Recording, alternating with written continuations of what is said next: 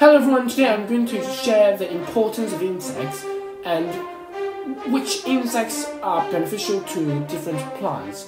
Some of you might not love insects or even resent them. However, insects constitute the largest group among animals, and 90% of insects are not only harmless but also play critical roles in the ecosystem. 80% of all plants are flowering plants, and many vegetables and plants are pollinated by butterflies, beetles, and mostly bees. It's estimated that the global value of insect pollination is around 1 to 3 billion Hong Kong dollars annually. Therefore, if insects didn't exist, the supply of fruits, vegetables, rice, and wheat would be in serious shortage.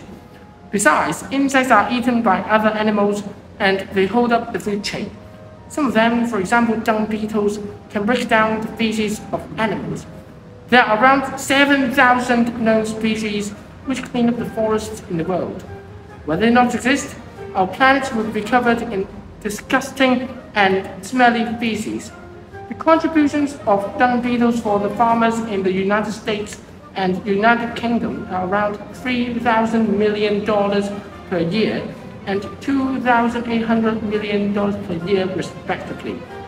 We can see that it's an immense amount.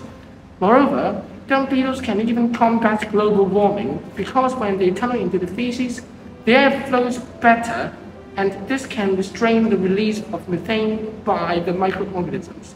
Since methane is a greenhouse gas, lowering the release of it can slow down the greenhouse effect.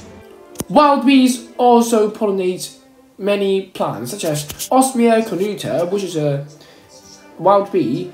It has many furs on it, so it can pollinate apple trees well. There are different other kinds of bees to pollinate plants, not only honeybees. However, various regional estimates suggest that over 40% of wild bees and butterfly species are threatened. But pollinator dependence increases for 70% since 1961. How can we protect bees? Firstly, we can support small-scale sustainable agriculture businesses because industrial agriculture rely on huge fields and only few species of crops can be planted in a huge area. That means the diversity of habitats is very low and is not beneficial to wildlife. Humans and birds and other mammals are endotherms, which means we can regulate our own temperature inside our bodies. Insects are ectotherms, which means they need to rely on the environment's temperature to regulate their own temperature.